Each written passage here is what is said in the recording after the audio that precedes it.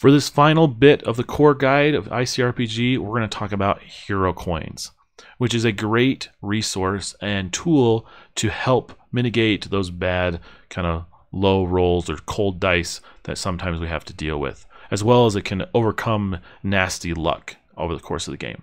So essentially what a hero coin is a resource that you can earn over the course of the game. We think about great sessions of tabletop, things that make games exciting, more sincere, more inventive, just more fun for players. Those kind of actions and those kind of things that add to the game deserve recognition, and that's where the hero coin comes in. For example, Sarah came in and saved JD.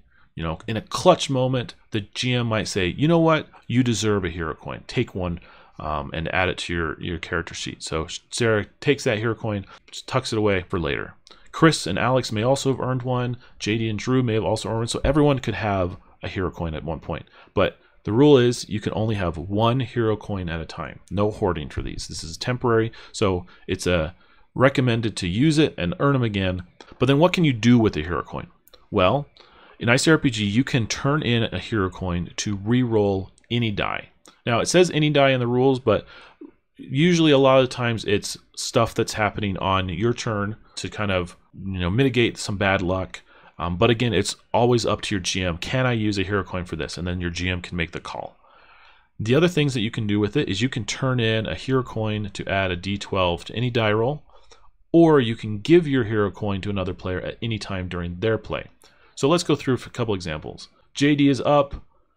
He's like, I'm going to get my revenge on that Manta, and he rushes him for this big ultimate attack. JD comes in, and he's going to, I really got to do this. I really got to do this. I'm going to get him, and then he rolls, and, he makes it. So it's all good. But maybe when he rolls effort, he gets a 1. Well, why doesn't he drop his hero coin in and say, add a D12 to that effort roll? So now instead of just a 1, he adds a D12. Boom, 12 damage. So now this Manta gets hit for 13 damage thanks to the use of that hero coin. Or maybe as Drew comes in, he also wants to get in the action. He steps up, tries to shoot a shot off with his bow. He's going to try to hit the Manta between the eyes, but rolls a 2. Well, maybe he wants to re-roll that roll, and he spends his hero coin and re-rolls it for a 13. With his bonus, that's enough. Okay, instead of a fail, it turns into a success, but his hero coin is spent. Sarah wants to, get involved too. She comes up and she's trying to throw her throwing knives. She knows that she can roll ultimate, for example, because how good she is. She's going to roll that D20, gets a 16. She makes it. All right, but maybe she really wants to add some extra die, but she doesn't. She's already spent her hero coin. So Chris or Alex say, hey, take mine, add that D12. So she gets another one and gets to deal 17 points of damage.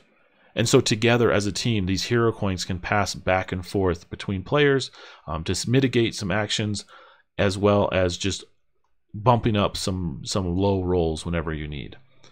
And so as a GM, it's highly recommended that you just be aware of things that make the game more fun and then reward those actions. Congratulate and celebrate players' good play, good teamwork, inventiveness, as well. It just gives a dynamic way for players to really think about, how can I make this more fun? I want to get that hero coin, and you work through it. And as a GM, be free-flowing with them. Like, give enough hero coins that players know that if you spend it, there will always be another one coming your way.